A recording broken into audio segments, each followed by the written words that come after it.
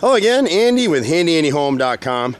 Handy Andy Handyman. You can catch us at 770-912-2829. And we're out looking at a home in Kennesaw today.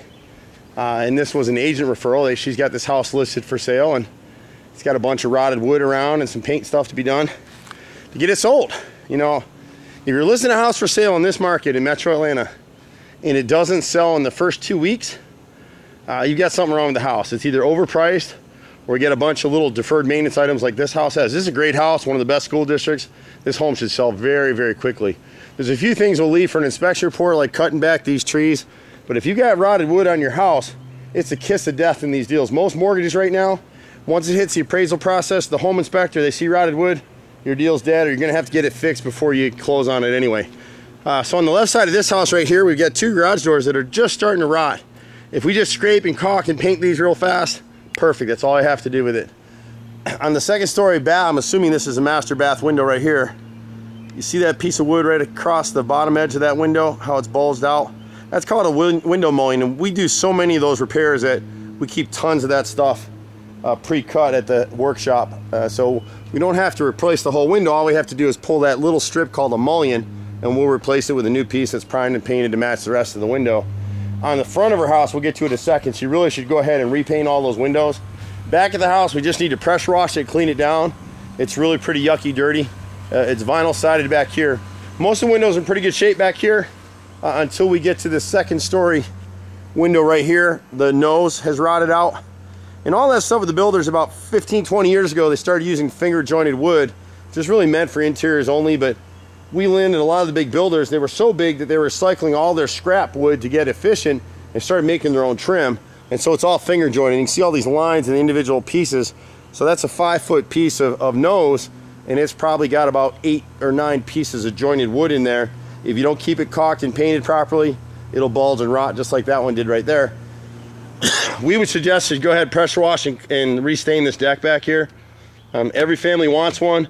They see a deck like this and they think it's a maintenance nightmare. It just looks bad. It doesn't take long to do it. It's a real quick fix up on your house. This back door right here, we've got rotted wood at the right molding here and the left frame end molding right there. You can see how badly rotted it is.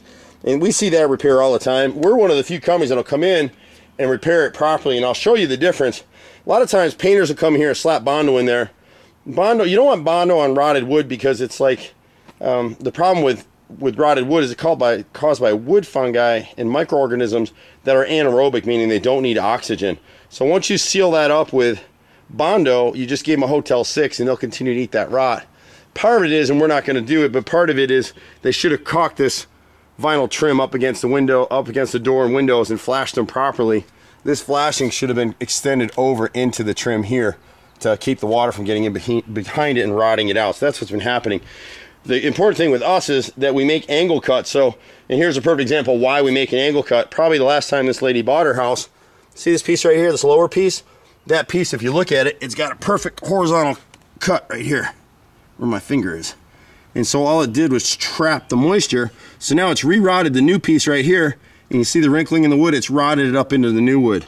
If they'd made an angle cut like my finger here, like that, in the angle, it never would have rotted out again. And if they back primed it, it definitely wouldn't rot it out again. So that's a carpenter that came in and just slapped it together. That's mostly what we see out here. Or we see Bondo like what's over here at this door frame. But we make angle cuts. We back prime all the replacement materials. Guaranteed for 5 years. We've never had callback yet on any kind of rotted wood. She's got the same issue right here. This nose right here, or not nose, the mullion. The nose is still good if you get some paint on it. The mullion on that left rear double window at the bottom, see it right there? See how it's bulged and broken? So these are all things the inspector is going to look for.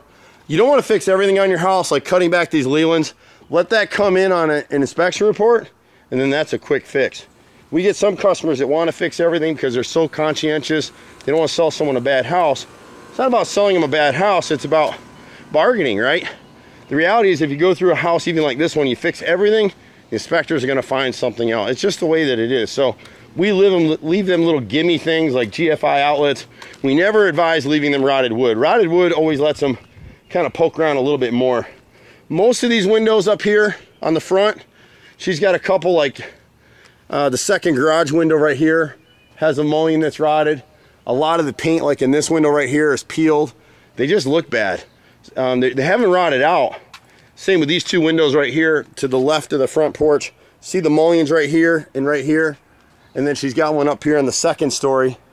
See the mullion right here is bulged out. This one is a little more serious repair. This arch window right here, you can't see it too well, but the rot has actually got into the lower end of the sash, and we'll replace the mullion here. See the corner right here? It's hard to see it with the camera. Right in this area right here is rotted, and that's a difficult repair. We make them though. The side lights, surprisingly, are not rotted out. They're warped, and again, it's finger jointed trim, so we'll just scrape and caulk and repaint this area as well, repaint the front door.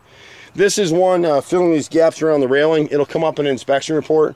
If you have this at home, you want to go ahead and hit this metal with this property paint called Pour 15, and it is a car enthusiast, a restorative paint, so it'll actually turn rust into metal again, and then you can seal this up, paint the whole railing with Rust-Oleum and seal this up. She could have us do this. I wouldn't do it. I'd leave that for the inspection.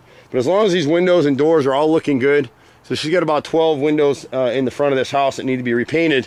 And then if we drop down here to the right side of the house, you'll see one more repair. But we do this stuff all day, every day. We got a whole bunch of guys running around Atlanta doing this stuff. My brother's a master carpenter. I've been in the business for 4 generations.